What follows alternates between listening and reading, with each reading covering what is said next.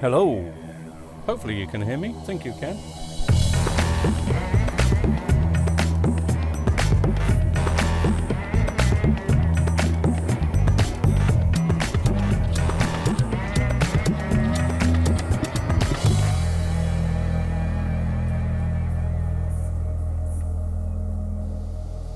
Hi, it looks like today's one of those days when your faith is restored in human nature. I've been after one of these mixes for absolutely ages. It's not exactly the one that I want, but it's the next best thing. And there's been a guy on Facebook that has one that's faulty. He couldn't get it working, and he was so good. I mean, he lived about 60 miles away, and he's actually brought it to me because I'm without car at the moment. And he's brought it to me, which is really good. And he only wanted a few quid for it. But he showed me what he's been doing with it and how he set it up and how he had it working, and it seems to have died, as in it powers up but we can't get any audio out of it. So I'm just playing with this today. I paid 20 quid. I gave him a little bit extra for fuel money because he was a nice chap, and I'm just going to see if I can get anything out of this. But it's such a lovely mixer. I do love these old analog mixers.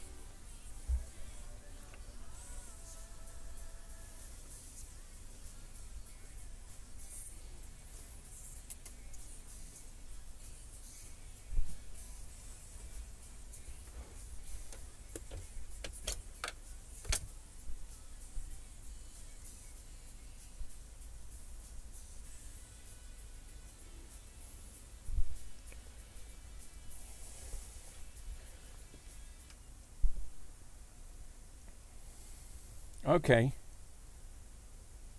I thought I'd got this working then, but it's not. It was just, I could hear some music, but it was coming from my other CD player. All right. I've picked up one of these. I have always wanted one of these. Well, this is the this is actually the 8000. I've always wanted the 9000. Well, I didn't even know there was an 8000, but there is. At the moment, I can't see the difference between an 8000 and a 9000. These normally go for about £400. Well, between £300 and £500, which is £400, isn't it? And I've been playing with this only for about 20 minutes. I've got it powered on. The gentleman said he couldn't even get it powered on, but it is powered on because there is a channel light that's on there, and I think the power supply even proves that it's on, which is just there if you can see the light. It's got a massive 400 watt external power supply just there. And I've picked this up for 20 quid. I have got this for £20 because the guy has had it for 6 months and can't get a peep out of it. And at the moment I can't get a peep out of it, but I haven't played with it. I've only listened to what the guy said. Now, the guy does work, not as a studio engineer, but he does work in a studio. And so I've listened to what he's told me about this. And it doesn't make sense with the experience that I've had with mixers. Sorry, I hate having a wobbly cam. I hate watching people on YouTube with wobbly cams, and I'm doing it, so let me put the straight cam on so you can see the reverse picture.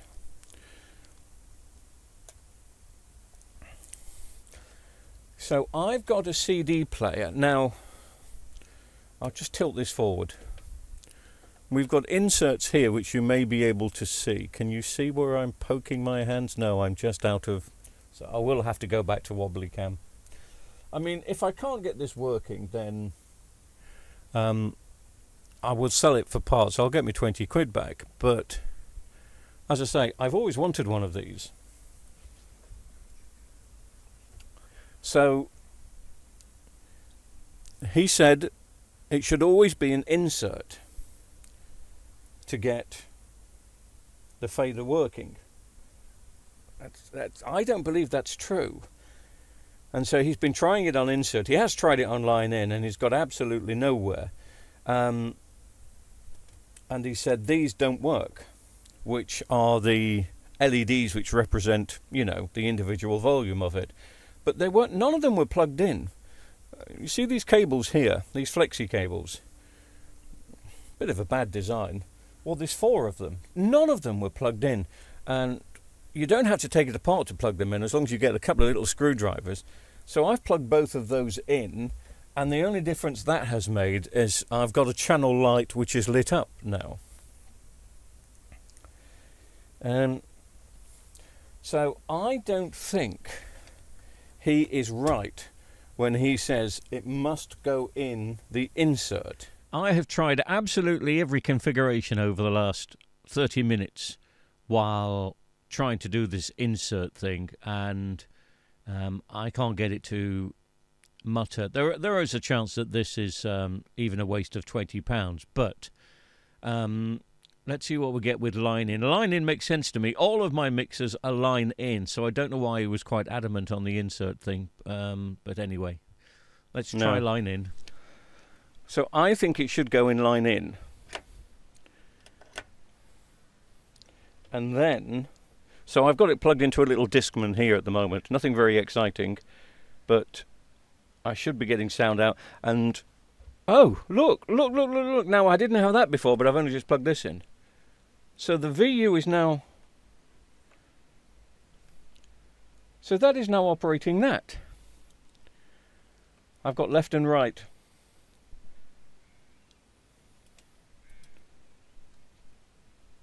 Now, main mix is very important. It's not going to work unless you have your main mix. The 1s and 2s and 3s and 4s and 5s and 6 are the buses which drives the 1, 2, 3, 4, 5, 6, 7, 8 here. But you don't need any of those pressed, but you do need the main mix pressed. I've got it on the studio output, which he said he's had it on studio output. He's also tried the external output.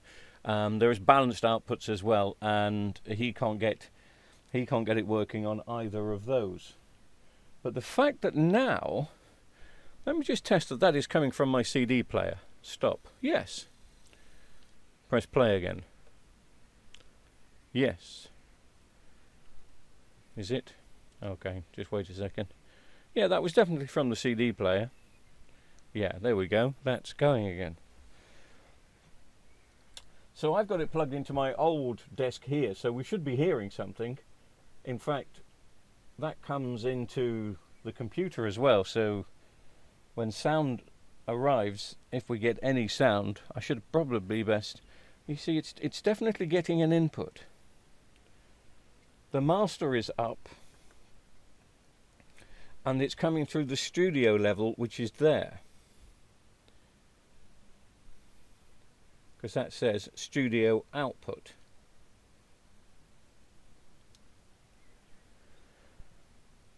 So there's got to be another switch here. There's got to be a main switch which operates the bus, which takes it to the main output.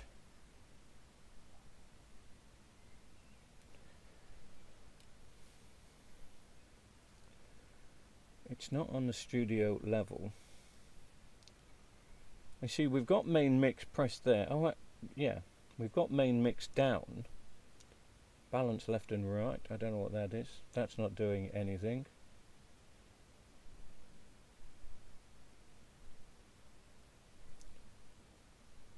No, that's the main mix. Hey! Ooh!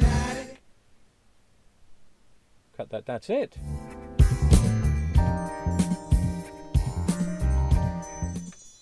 Oh, blooming phone's ringing now. Blooming phone's ringing. Hang on, let me get this. Thank you. Bye. Cheers, bye-bye.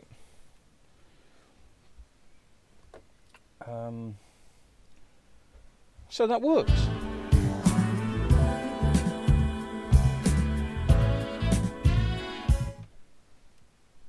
I've got Steely Dan in the CD player, so I've got to watch. But you can tell from the output. That's brilliant. So, left, right, or maybe right, left. So that is working. These will operate, as I say, these are the buses 1, 2, 3, 4, 5, 6. So basically, if I go back to these faders here, and if I press 1, 2, 3, 4, 5, 6, 7, 8, I possibly don't have to turn those up to get these buses working. But no. Do I have to press them in for the mix? Okay, I would have thought... Oh, okay. So I've got to turn that up as well. I didn't think those had to be up.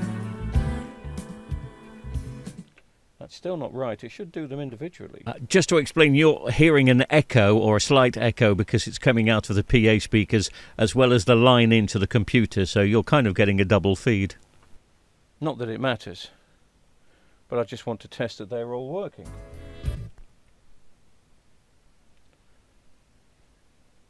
And they are. The CD player's just being a bit... Yeah, they're working. So all it was, he didn't have the ribbon cables plugged in. He was talking about the insert, but it's always line in, it's never insert. But he insisted it was insert. He hadn't got the main mix on here, and I hadn't got the main mix on there. Which means, after a clean-up,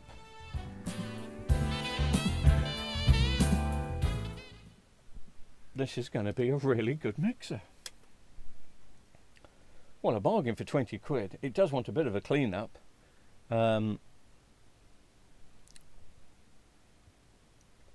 mean, it's much too powerful for my needs, but then again, so is that one. But I much prefer this one. I should be able to do all sorts with this one. So I don't think this is faulty at all. He originally thought there was a fault with the power supply. There's no fault with the power supply. It's getting 18 volts plus and minus. Plus I've got a power supply 18 volts plus and minus from my old powered mixer, which would have done this, I'm sure.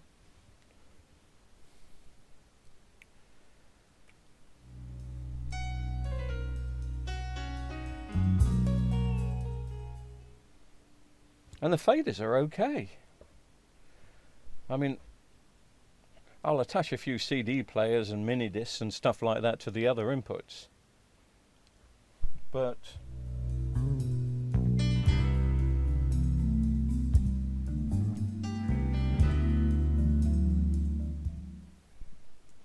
this is working. This just needs a clean. I am over the moon.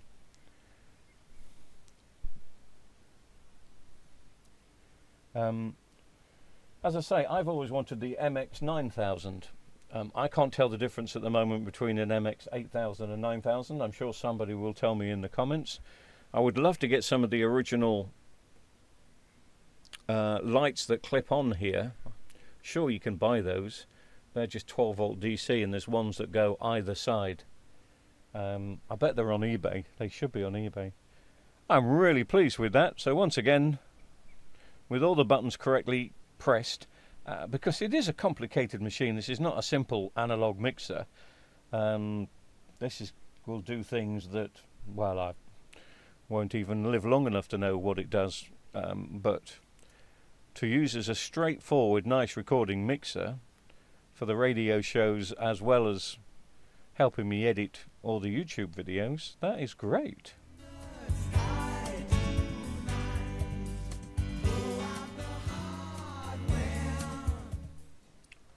Okay, probably going to get a copyright strike for all the Steely Dan, but I'll shout copyright Steely Dan, see if that gets me away with it.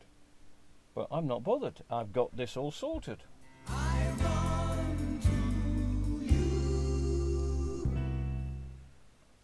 Okay, so I'm just going to give it a... Oh, it's brilliant, 20 quid for this. So why is a guy that works in a studio not familiar? Why were all these unplugged? And why insist on the insert? Whoever's told him insert. I'm sure the insert does work somewhere, somehow, but I just want line in. I can't wait to get this up and running and into service and being used. It'll give me hours of pleasure. That's brilliant. 20 quid.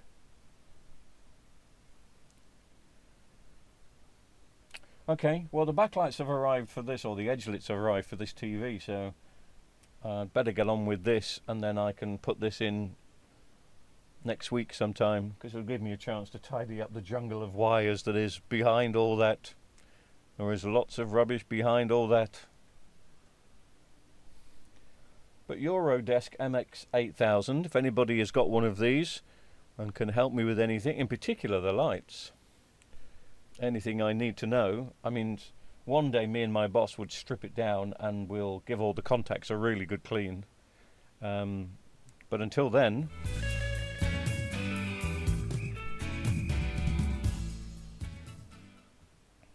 one is very happy indeed.